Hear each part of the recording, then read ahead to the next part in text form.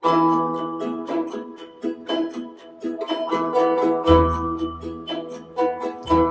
guys, welcome.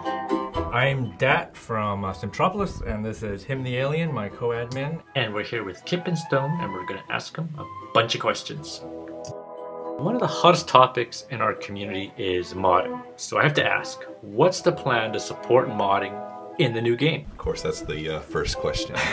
Dat. So Maxis obviously has a long history of working with the modding community with their games. And it's pretty cool to see what the SimCity 4 community is still, it's very active, it's still modding.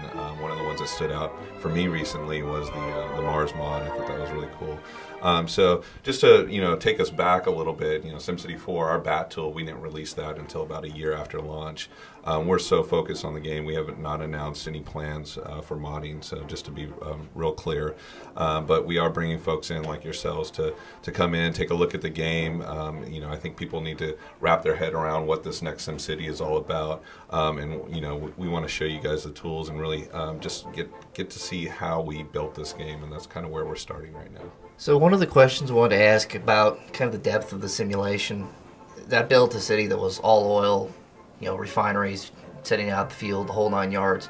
So if I build a trade depot and I plot my 4 trucks and refinery and I'm pumping the oil out of the ground and I've got, say, 12 trucks that are moving the stuff around, do those trucks reassign themselves? Yeah, so there's really 2 kinds of trucks in the game. There's the local trucks and then the global market trucks. So the local trucks, they'll take goods from that trade lot and they'll deliver them within your city. So for instance, if you had an oil power plant, they'll take oil from that trade lot and they'll drop it off at the oil power plant so that you keep having power in your city. The global market trucks come from outside. They go in, and each global market truck has one type of resource that they're going to pick up.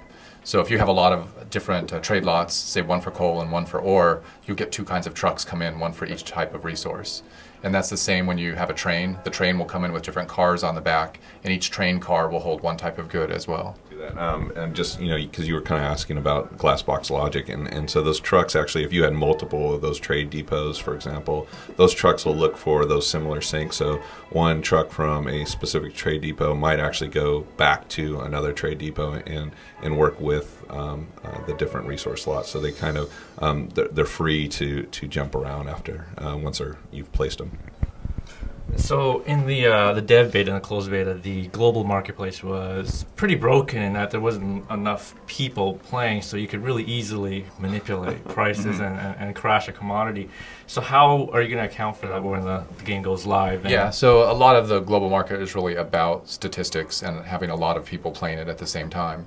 So, around the office we only have about 100 developers, and so it's possible for one person to crash a market just by selling a lot in the morning if no one else happens to be playing.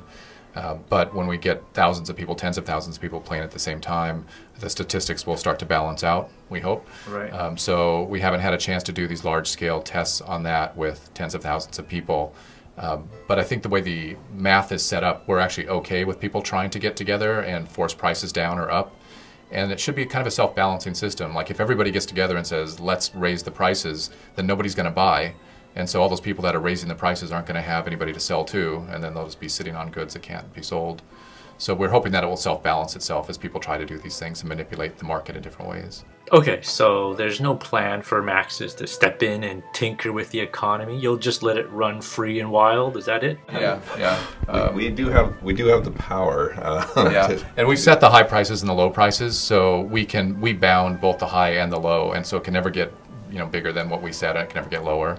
So we should be expecting to see OPEC come guessing. Yeah, we're hoping that the players actually do get together and try to form cartels and things like that. I think that'd be great if the community tried to manipulate markets. That's just part of the game. Yeah. Cool. So can you tell us more about this announcement of multiple servers? How's that going to work? So there are, we just announced with our closed beta that we are going to have multiple servers, and so what the cool thing about that is originally you had 10 region save slots, and now you have can actually have 10 per server, which is really cool. So that's more games to play for everyone. So if you could create a game on any one of those servers, you could have a presence on any one of those servers.